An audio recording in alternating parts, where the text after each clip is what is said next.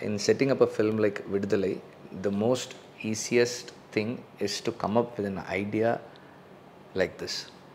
But the challenge comes for a person to come and invest on an idea like this.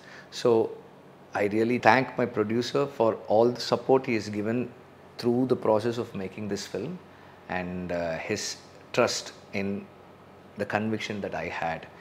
And when the original version was released here, Allu Arvind sir flew down, watched the film along with the people, and he called me in the morning at 2 a.m. and said that he really liked the film and he would like to release it in Telugu.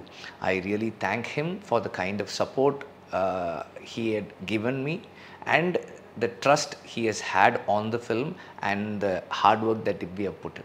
That also is easy compared to what the press has done for the film. To talk about the film, to write about the film, ignoring the flaws it has and appreciating it. So I really thank the press for doing it for us.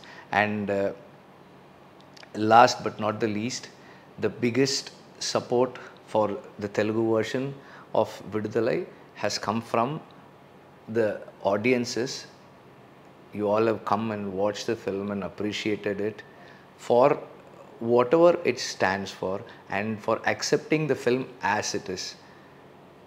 I, on behalf of the whole cast and crew of Viduthalai, I thank the Telugu people for supporting the film and appreciating our hard work.